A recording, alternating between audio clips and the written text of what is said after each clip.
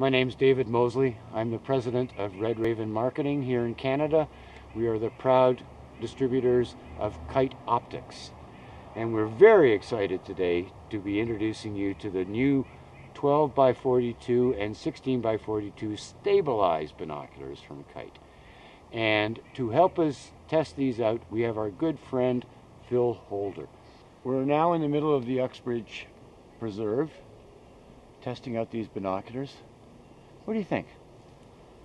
I'm quite impressed, to be honest. First of all, the weight. The weight is incredible on these sort of things. I'm really surprised at how light they are.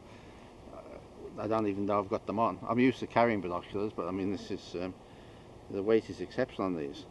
The focus is really sharp, and it moves from minimum to infinity really easily and quickly. It's a very smooth focus. Considering the magnification, the field of view is excellent. And I noticed that the focus edge to edge is exceptional. It's the same on the edge as it is in the middle. It's so that's one of the things we look for. Close focus is one thing. I did check the close focus, and that again, I'm amazed.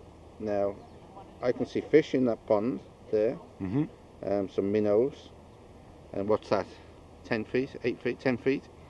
About 2 or 3 meters maximum. I think so. And of course that can vary people to people, but I mean that's I can actually see minnows in the water there, and it's so when you go to somewhere like Presqu'île Provincial Park and the shorebirds are running around, they're usually about 15 feet away from you. And we like close focus because we like to look at the feather details on all those shorebirds. Yeah. And sometimes we can't tell the shorebirds until you see the fine feather details. And I'll tell you, these at this distance, with stabilization, I mean, it's just incredible. They feel really nice. They feel good in the hand, which is always important because we can spend hours and hours looking through binoculars. So yes, that is really important. So speaking of hours and hours, what I think is really cool is with the batteries that are in here, you get 120 hours of viewing life. There's 2 AA batteries that are in use and 2 AA batteries here that are in storage.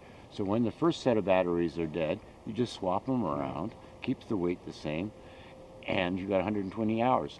And they only turn on when you bring them up to your eyes. Yeah.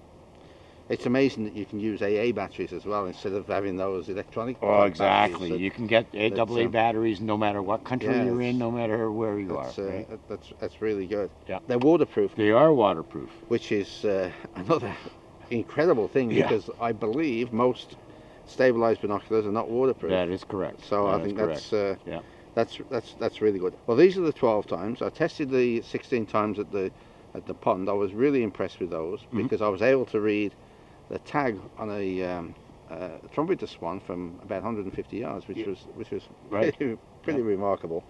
These are both of them are really nice. I find that these are really comfortable in my hands, though. They're really good. They're very sharp. They're clear. They're sharp.